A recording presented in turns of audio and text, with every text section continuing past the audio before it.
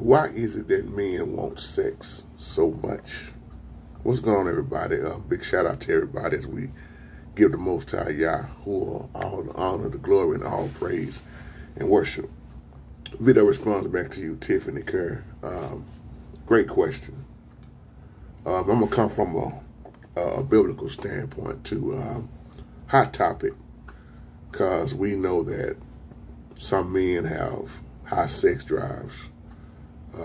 Some may not, but let me hit you with something. A lot of women don't like when I say this, but it's biblical. When you go back to First Corinthians chapter 11, around verse 19, it says, "Neither was man created for the woman, but woman was created for the man." We have to understand that off top. And then when you get to Genesis 2, chapter 2, verse 18, the Most High said it was not good for man to be alone. Now catch that. He didn't say man couldn't be alone, but it's not good for us to be alone. Now I wanted to point that out because the way we are created, a man, see, sex, let me slow down with this. Sex is not just something for us in the physical, okay? A man wants to feel needed also. And that's why when y'all say y'all feel secure instead of insecure, you feel protected. Do you know how that makes us feel? Sex is a beautiful thing designed by the Holy Spirit inside our covenant of marriage. And another thing I like to say about it is it makes us feel very confident. See, men have emotions too. We may not show it like y'all want us to, versus y'all are very emotional. Y'all operate off emotions. We don't. But men do have emotions. But most men, especially back in the day, was taught to be very tough, And some men will tell you, hey, it's a priority. It's my sexual desire. It's comfort. See, they used to tell me back in the day growing up, the key to a man's heart is to cook for him. That ain't never been the key to my heart. Now, I can't speak for no other man but myself. That ain't never been the key to my heart. And when I look at my heart, because I love hard, and I look at the heart of a woman, this is why I always ask women, how much do you value yourself? Do you select or do you settle? Because who you are with, once again, says a lot about who you are and what you have accepted. But when you start talking about this desire, these sexual desires, men love sex. Sad thing is now, men with men, it ain't nothing new under the sun. Women with women, which is totally unnatural, totally against the Most High Yahuwah's will.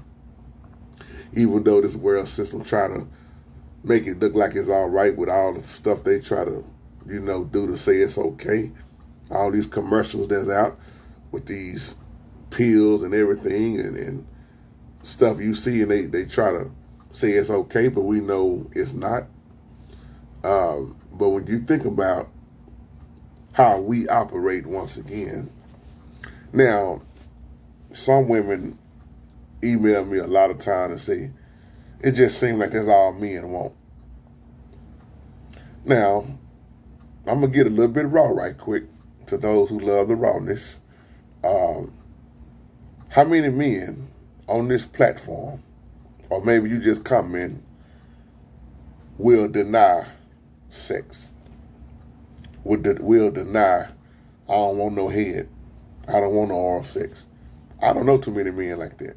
I say this all the time. Women, y'all hold the key. which is your vagina. And if y'all don't want it, y'all give us a hard time getting it. I don't feel like it today. Well, I do. Well, my head hurting today. Mine ain't. I don't care. I ain't even trying to mess with your head. See, to us, that's excuses.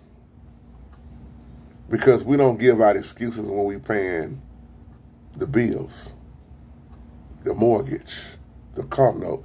It's no excuse. I'm talking about real men. I ain't talking about these old sorry, no good, lazy fools out here.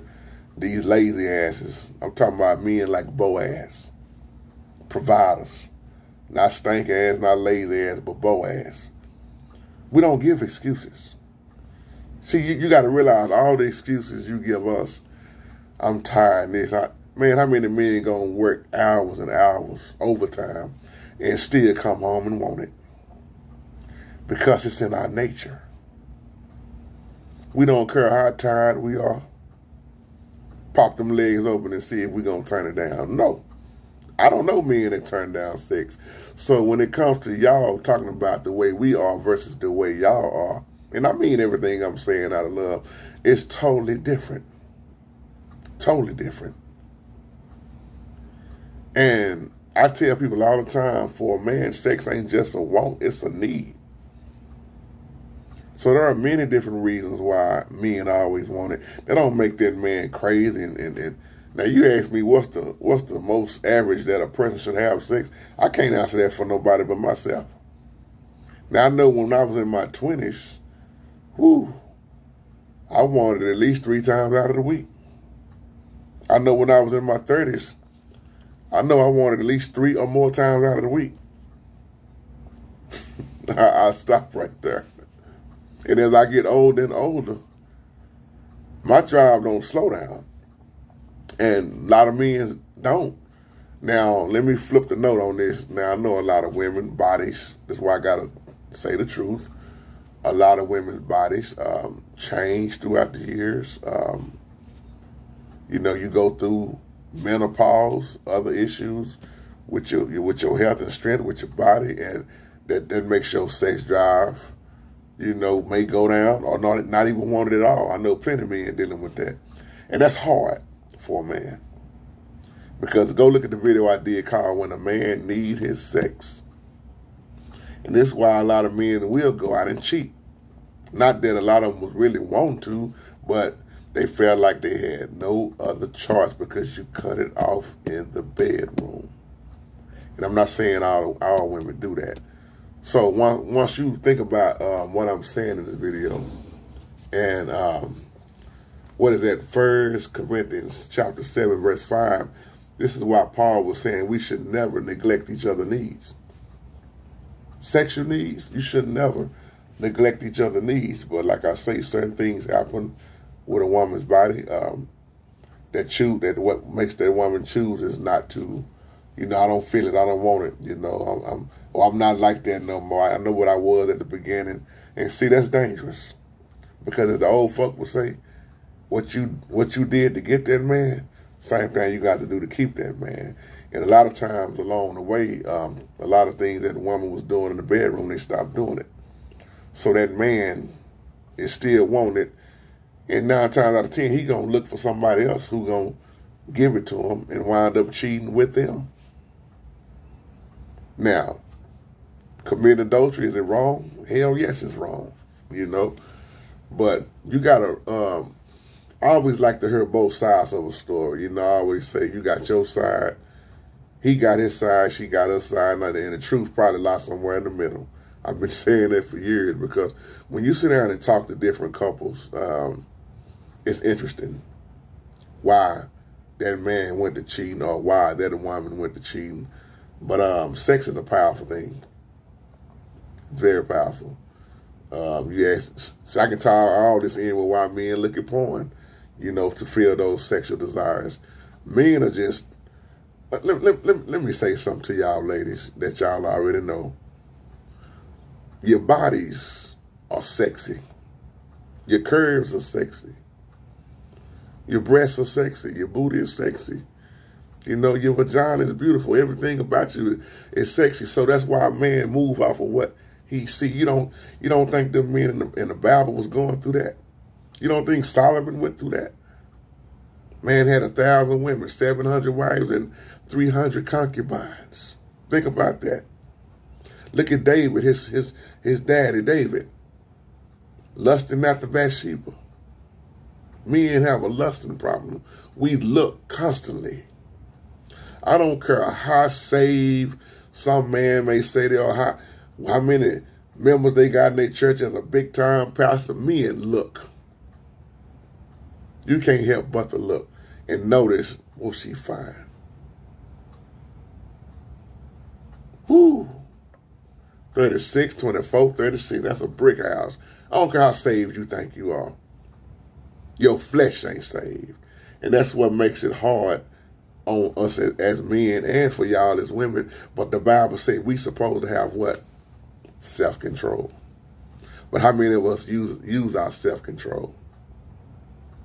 See, when a man work hard, provide, raise the children, teach.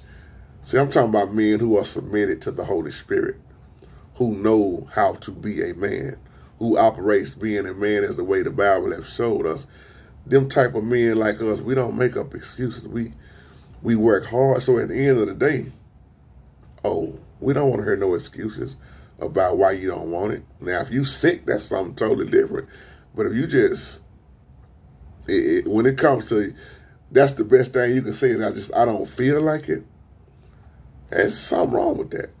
I remember at a former church I was at years ago, the pastor's wife, she told me, I'll never forget this. She said, these women don't understand that it don't matter all the excuses we give to our husbands.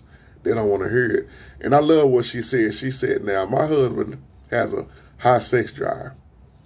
She said he always wanted more than me. He wears me out. And she said, I don't mind that because I'd rather him wear me out than to go wear somebody else out. She said he has a very high sex drive, and he wanted at least 5 days out the week. If he can't get 5, he gonna go 4. She said, if I ain't gave it up in 2 days out the week, he gonna be asking me what's wrong with you. She said, but as a woman, as a virtuous woman, she learned that because he praises her, as the Bible say, a husband praises his wife. So when she started recognizing to be a virtuous woman, she said her excuses went out the door. She said, I don't care if I was tired. I don't care if my head was hurting. I'm not going to neglect him because he wants it. So she said, I don't care what I felt like. I would turn over and say, baby, you better go and get it while you can get it. And I thought that was very powerful and very interesting because I said, man, what if most women was like that? But each woman, women are different. I saw a woman the other day on one of these, forgot social media, I forgot which one it was on, and she was talking bad about women who make up all those excuses. She was talking about when you got a good man though. So like I say, sex is it's not just physical for a man. A man want to feel needed. He want to feel valued. He want to feel that confidence level. And that's one thing about a woman that a woman can do when the man is down. A true woman can truly build a man up, because men get down. We take the bumps and the bruises in this life also. We get hit hard, man. It's hard, a lot of times, out here surviving and trying to provide and be a man. That's why I don't make up excuses, but you got these men out here who ain't even doing nothing at all, and trying to just pretty much live off a woman. And them the ones that's getting mad and complaining because the sex ain't there like they want it. Well, men like that, what are you bringing to the table? You want her to open up her legs, but you won't go get a job. You better go back to that old song Erykah Badu did called You Better Call Tyrone. She said, I'm getting tired of your shh. Let me leave that alone. You don't never buy me nothing. She said, every time I come around, you want to bring Jim James. Y'all know how it go.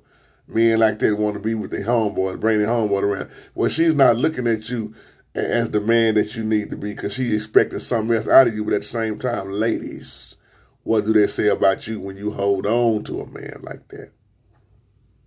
And then you got the women out here. I just love him, JT, because he a gangster. He a thug. He blessed down there. He blessed me in that bedroom, boy. He can go. But what do he have behind that? See, you got to have more than just sex in his life.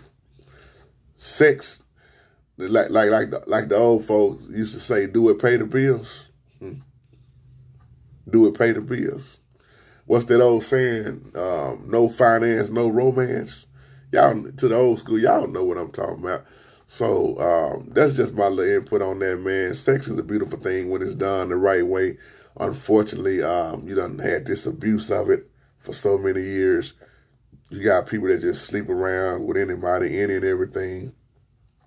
Soul ties. You got to be careful out here, man. These demons are traveling. But before I end, Brother Jock Mock, I will say your name right, Jock Mock. Yes, I did see that about that new thing with them scientists at CERN, the new scary discovery they was talking about with this little, I think they was calling it some kind of ghost, and they was talking about everybody should start being terrified of that. It don't bother me not one bit. I saw what you was talking about. I stay up on a lot of stuff. I care nothing for it, man. It ain't gonna, let me tell you something, it ain't gonna scare me. I have something inside of me that has no fear. And the Most High, the Holy Spirit, is always first in my life. I don't care what they throw at us on the news. I don't care what they shoot our way. You know, my goal is death. Somebody catch that. My goal is death because I got to go by my death to gain eternal life. So let me die in my flesh. That's why he say don't even fear the one that can harm the body. Well, what are you really saying, JT? You ready to die? No, I ain't ready to die right now. But I live every day like it's my, let me say it as I close, because that's a whole nother video.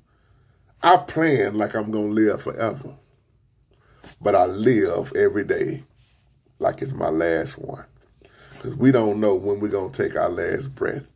And that's why I do all I can, because one day my light's going to shut off. Y'all have a blessed day. Shalom.